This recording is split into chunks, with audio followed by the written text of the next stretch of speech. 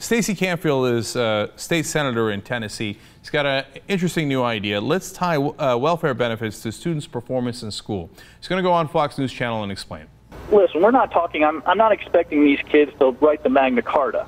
You know, ABCs, 1, 2, 3s. I think any parent can just about do that. We have just about everything you could ever ask for, except for parents that are engaged and involved. And if a parent doesn't care if a child shows up to school, or if they show up, they don't care if they, are asleep during the school day, as long as they're getting their check. I mean, we have to motivate these parents. The only way to break the generational cycle of poverty is education. So I actually think, although it has a lot of issues, that there's some validity to this argument. Jayar and Anna are going to disabuse me of that in a minute, but let me give you more from Stacey Campfield on Fox.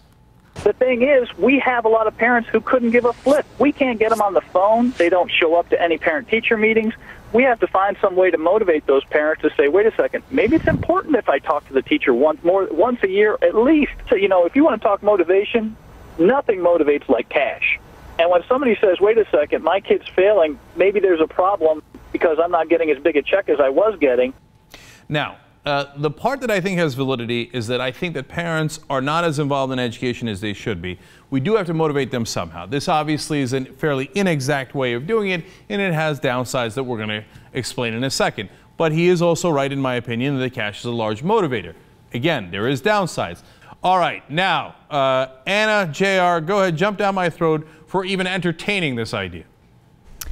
Well, first of all, you're making the mistake of thinking that he actually gives a damn about parents getting involved in their students' education. That's not what this is about. It's about pushing the stereotype that welfare recipients are these losers who don't care about anything other than living off the government dime, right? And that's obviously not true. Of course, there are certain individuals that will take advantage, but people aren't proud to take welfare. It's not like they're bragging about it and it's something that they want to do. I mean, we talk about income inequality in this country on a regular basis. So people need, government assistance because they're not getting paid a fair wage, like places at Walmart or whatever. But another point to talk about is the fact that a lot of times, these are the individuals that are defunding education. So teachers are overworked and underpaid, programs are getting cut, these students aren't being given the resources to succeed in school. So then he's going to turn around and say, you're going to lose your government assistance if your student doesn't excel in school. Now, look, I agree with your second point.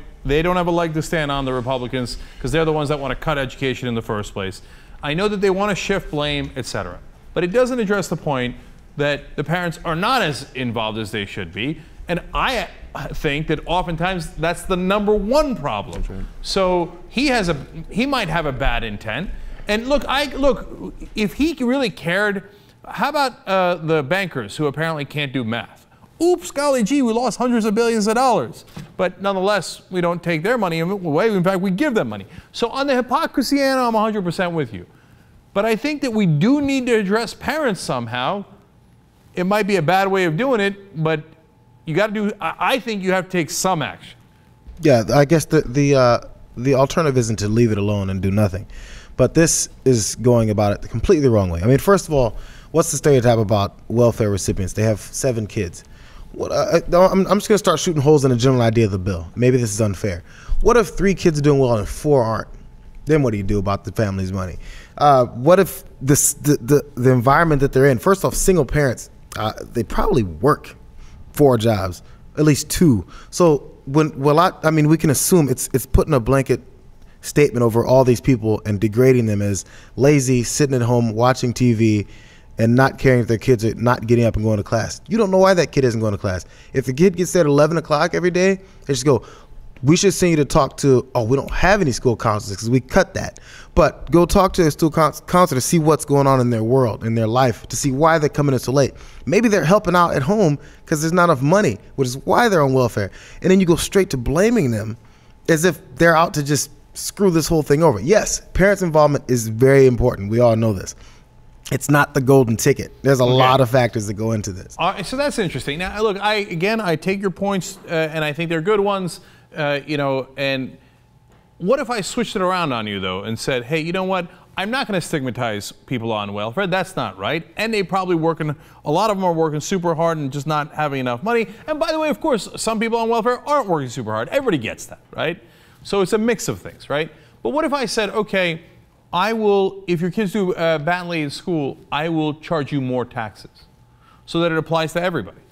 Cenk, if you want to find a different way to hold parents accountable if they're not participating in, their students' education, then that's fine. Connecting it to welfare, doing these fines and penalties and taxes doesn't make sense. First of all, you got to solve the problem of income inequality in the country, because right now people are working. But then we're never going to do anything. I mean, you're not going to solve that problem. Okay, so we're not going to do anything. So let's add insult to injury and penalize these parents when they're just trying to put food on the table. They can't make ends meet, and turns out that their kid's not doing well in school. Let's find a way to screw them over. Let's not glorify people too much, okay? Some definitely fit that description, and some definitely fit the description of the stereotype, where they do sit on their ass. And by the way, these guys all assume, oh yeah, they're Democratic voters. No, a lot of rural Republican voters, totally on welfare, and are their kids doing great in school? They're not doing that great either, okay? So, look, in the end, would I vote for this guy's bill? No. Your points on it are very good, and I think it does unfairly stigmatize welfare recipients, etc. But we got to shake parents out of their complacency. Oh, it's the teachers. Oh, it's this. Oh, it's that. Well, a lot of times, I got news for you.